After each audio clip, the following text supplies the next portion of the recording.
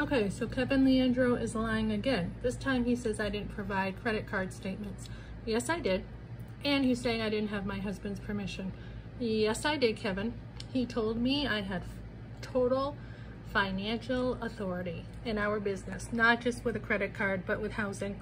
And on the phone, he knew I was taking this credit card out to pay his credit card he would not pay. So, Kevin, this is what happens, guys, when you give a husband some grace. He pushed me. I did not file charges for domestic abuse.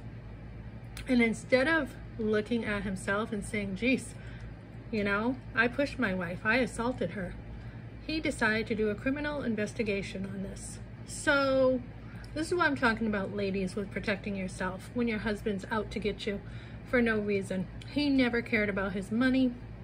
Kevin Leandro doesn't care about his money. Kevin's in it for the money.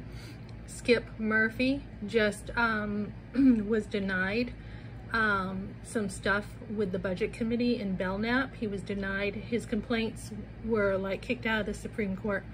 Kevin and Skip work closely together. So again, this is the type of people he's dealing with. But you know what? I don't completely blame Kevin, because Ben should have a mind of his own. So he could have killed me. So he's worried about a credit card that he gave permission to me to take care of the finances. Well, he could have killed me. He knows no such thing as grace. So I pray God will break him. And let me tell you, God's going to.